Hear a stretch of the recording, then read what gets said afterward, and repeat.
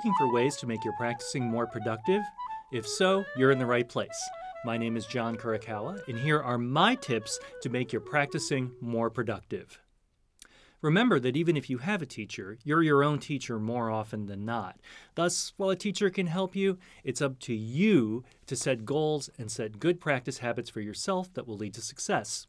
Luckily, it's really not as hard as it seems. Here are some simple pointers. First, set a regular time and stick to it, or plan your practice time according to your schedule. Next, set goals when you practice. It can be all too easy to sit down and noodle around and waste time on the clarinet for a half an hour. I know this because I'm a serial noodler. As we all lead very busy lives with lots of activities, it makes sense to have a plan to make the most out of the little time you do have. Be intentional with your time. Next, make a lesson plan for yourself if this helps, and be as specific as you need to. At the end of your practice session, evaluate. Did you accomplish your plan? If it helps, keep a notebook or diary of your practice times and accomplishments for you to review. It can really be helpful and motivating to look and see what you've accomplished over a period of time or in the week between lessons. Number 4. Consider using a dedicated metronome and tuner and put your phone on Do Not Disturb and out of reach. All it takes is a few notifications and you're out of the zone. Did you know that once you lose focus, it can take as long as 5 minutes or more to get it back? Tip number 5. 2 or 3 practice sessions are probably more effective than one marathon session.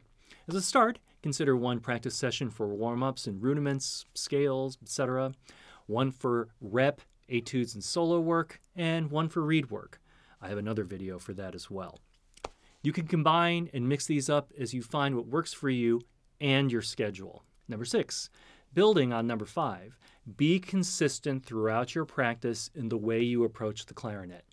If you start with long tones, making your most beautiful sound, your scales should have the same beautiful sound. Your etudes should sound like your scales. Your solos and excerpts should sound like your etudes. Let the good stuff trickle down. Remember that most phrases are essentially moving your fingers over a long tone. Number 7, rhythm, rhythm, rhythm. Do not settle for something that is close enough. Get that pencil out and mark in beats if you have to. If you need help figuring out a rhythm, don't hesitate to ask. Trust me, your teachers will appreciate it. Number 8, along with accurate rhythm, use a metronome and stick to it like glue. The metronome will help you stay consistent between practice sessions and keep you from going too fast too soon, keeping in line with my idea that practicing should always be easy, not frustrating. Be patient. This is a process, right? Tip number 9, practice your scales and other rudiments with a metronome daily. It may be hard to do at first, but spending at least a little time every practice session learning your scales will do wonderful things for you. Your technique and sight reading will improve. You'll be developing not only a great technique, but good tone, rhythm, and most importantly, the muscular endurance you need to get through a concert.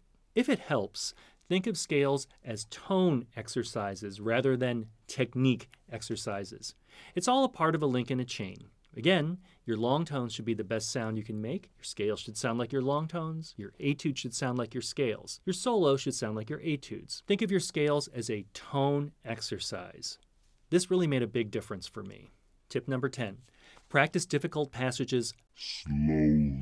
Even if you have to go ridiculously slow, you're better off practicing slowly and accurately than trying to rush through a passage you can't play while making a lot of mistakes. Again, use the metronome to keep a consistent tempo. My teacher, Ron DeCant, used to quote his teacher, Daniel Bernard, practice difficult passages 10 times slow and 1 time fast. I also have a video on this if you need more explanation. Tip number 11. When it comes to speeding up passages after you practice slowly, don't forget your 2 best friends, metronome notch by notch and practicing with different rhythms.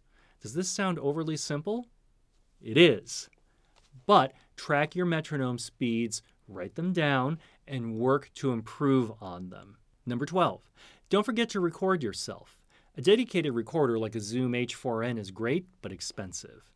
You can definitely use your phone, but I'd recommend placing it a little further away to get a better perspective. Also, don't let yourself get sucked back into your phone. Put it away after recording and listen later. It's usually good to get some distance from a performance before listening to it in any case. Tip number 13.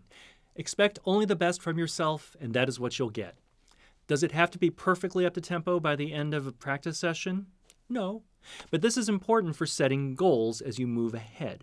It's really gratifying to claim that victory over a difficult passage after working diligently on it for a week. And finally, be forgiving of yourself and others. It seems that in some ways, empathy and kindness is in short supply these days. I'd encourage all of you to not only be patient with yourselves, but with your colleagues, friends, and other fellow musicians. You'll develop a much healthier attitude towards your practicing and your relationships with your fellow musicians. And that's it for this week. Thank you again for tuning in, and I wish you all the very best for an amazing 2024. I truly appreciate your support and everybody who's been watching my videos. I'll see you all in the next one. Take care.